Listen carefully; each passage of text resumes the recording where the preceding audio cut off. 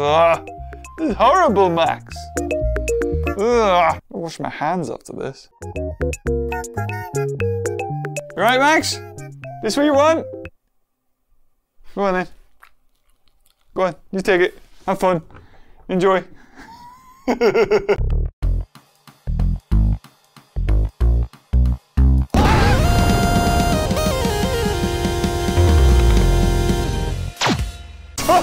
Welcome back to another episode of James and Box's Toys, and today we've got a special sort of T-Rex. I know Mattel makes a lot of T-Rexes, and let's be honest, turtlenecks are quite the style. With the 30th anniversary that Mattel have done, they have also released something that kind of was in the initial release of the Kenner toys, that being a spiritual successor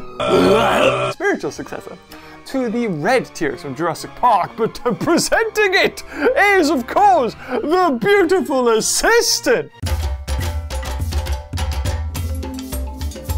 No, that's the wrong one. No. It's funny. No, that's the wrong one. It's the one in the packaging, not the one that's like 30 years old. Yeah, you want it. Thank you. See what I have to work with here. Good work is hard to find. That's the one. Now give it here. Give it. Hurrah! And here it is, the 30th, I think it is, anniversary. Oh, maybe it's not the 30th anniversary, although they say up there, JP30. They know what they're doing. The red Tyrannosaurus. Alright. Go on. Off she goes. So what do we have? Of course, sporting the best Jurassic Park logo the franchise has ever seen. The yellow one. Doesn't get enough recognition. Sick of the red one. This one is perfection. Anyway, let's have a look. What do we get? Well, we have, I mean, we'll get into the T-Rex. We'll just look around the box. Yeah, of course, very reminiscent of the vintage red T-Rex. And of course, it is supposed to be as of that. If we look at the back as well, you've got a lovely sort of diorama or, you know, spectacle picture of the T-Rex in action, which was, of course, what Kenner used to do. They used to have their action figures or the toy on the back of the box in an environment that the kid obviously wouldn't be able to recreate, but it just made it look cool, and really a kid all it needs is that to have the imagination to bring it to life. Real feel! And then in every other language under the sun, except for Japanese. That's where you put the da-dun. Realismo Electronico. I like that language. Whitney-o, could you pass me the cereal-o? And I'd like to have it for breakfast-o. Thank you. Oh, Tyrannosauro. That's that language with the O again, isn't it? Everything with the O. But also at the bottom, you've got what is also in this set, this 30th anniversary, that unfortunately distribution in the UK, this is the only thing I could find. I would have bought the rest of the 30th anniversary if I could have.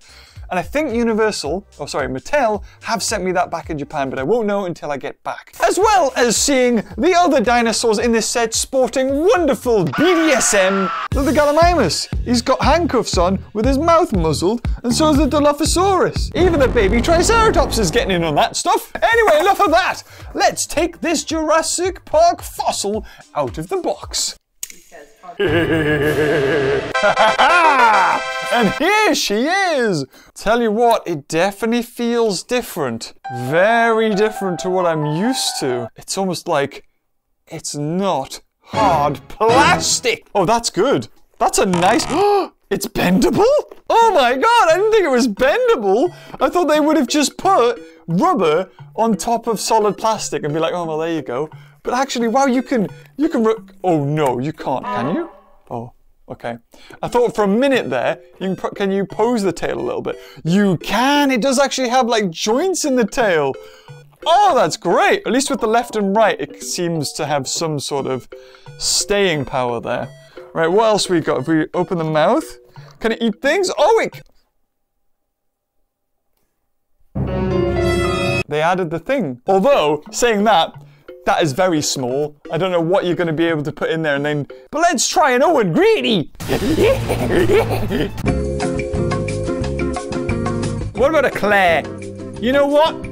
Claire is the villain of the Jurassic World franchise. We may as well get Claire eaten. You almost had it. You almost didn't release the dinosaurs into the wild, and then you let the stupid little British girl do it. Ah, get in! Oh, that was way easier than I expected it to be. Well, how many Claires can fit inside of the Jurassic Park T.rex? So what can we do with the head? I mean, what do you not need to do? That's beautiful. I just hope that it's solid enough that in maybe a year or so's time, or, you know, when a kid plays with it, it might as well be a year or so's time, that the head doesn't get loose and sort of, I don't know, do some weird droopy thing. But this is amazing. It looks so good.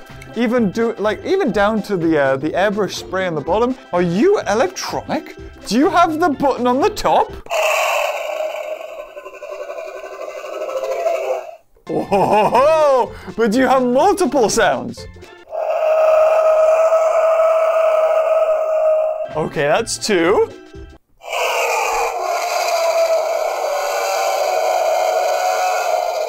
I'm waiting for that iconic one. I'm waiting for the...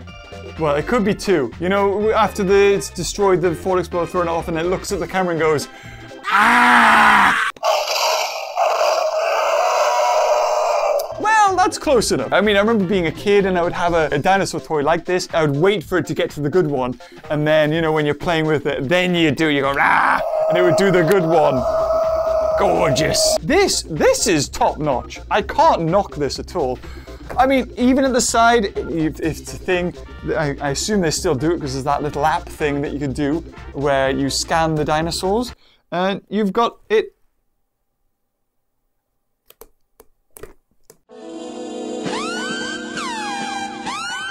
Did they forget to put the scan code in my T.rex? No, hold on a minute here. Even though I bought the thing, and remember, it's facing this way, I think. Was it facing that way? I think it was facing that way. So there's no way of knowing if the scan code was in there, but I'm no expert.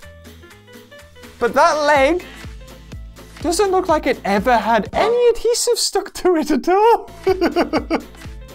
Just as I was saying, it's flawless and I can't fault it.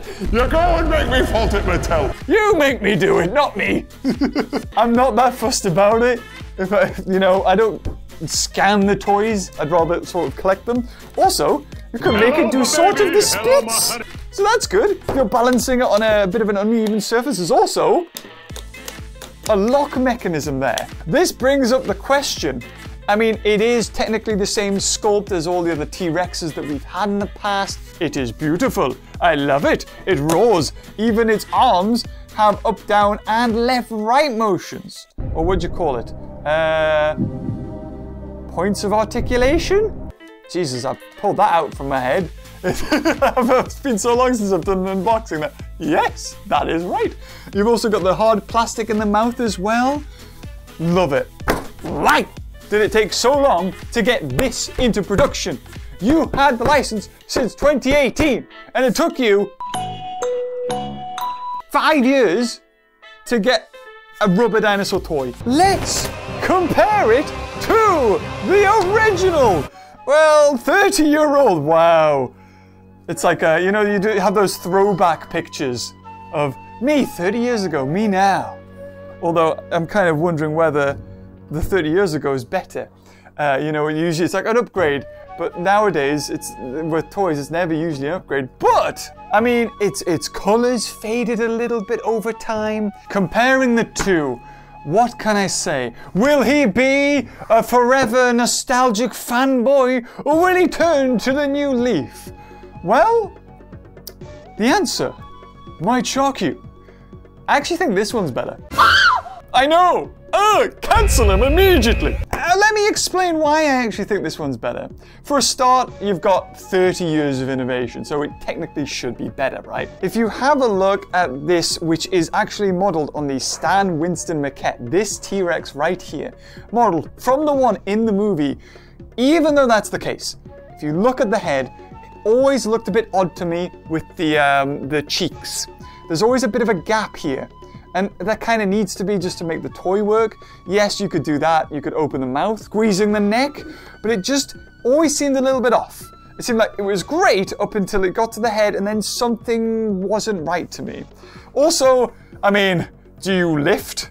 Look at that wide spread. He's ready to do some shoulder raises or God knows what. And they did keep it authentic because even the original Kenner from the 1990s didn't have its fingernails painted. So I can't really knock off any points for that because you didn't have them either. And not only that, but it has the, you know, the colossal feature, and it's basically just the bull T-Rex from the Lost World Kenner line because you can get stuff out from the bottom. It has so many extra features that this one didn't.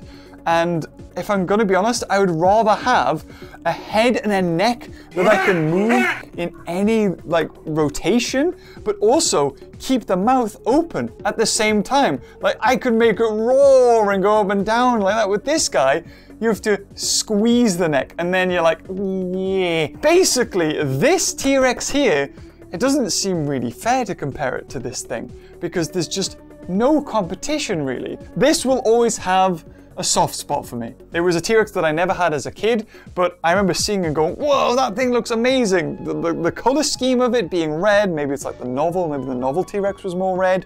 But Steven Spielberg decided to not make it red, which makes sense, I suppose, realistic. Anyway, but this thing right here, I don't think I could have asked Mattel for a better thing. Even if they reproduced that exactly, I would say, well, could you not have done something different? But they've taken their T-Rex. There's no mistaking. You see this T-Rex, this head sculpt, this body, the ginormous feet, which this thing did not have. So maybe lose points for that. Where's your tiny toes? If we're talking about my favorite T-Rex model ever, get rid of you, it's this thing. Now this was the improvement I felt of the old Jurassic Park T-Rex. This being the Thrasher, or Thresher, I don't even know what you call it really, T-Rex from Lost World. You could shake its head, it could keep its jaw open, it had a mechanic so it could bite, even though it kind of doesn't really work now. Its paint scheme was beautiful. I don't think there's a comparison to be made. This thing is still 10 times better. I don't care if this thing can eat and then take things out of it. I've got nostalgic, and not only that, but its fingernails are even painted. Can't argue with that, can we? So in conclusion, how does it compare as a product on itself, or even comparing it to, you know, its predecessor, what it's based on? I can say hands down without a shadow of a doubt, including all the T-Rexes I've unboxed on the channel, this one is by far the better. Whether you're a fan of this old one or not, this one takes everything that made that one great and turns it into something new and better, and keeps all of the style and everything that Mattel gives us these days. I can't fault it. And if you, too, have enjoyed this video, like I have actually, this has been a load of fun to unbox this one. If you have enjoyed this video, leave a like, and until next time, I'll see you later. Bye-bye!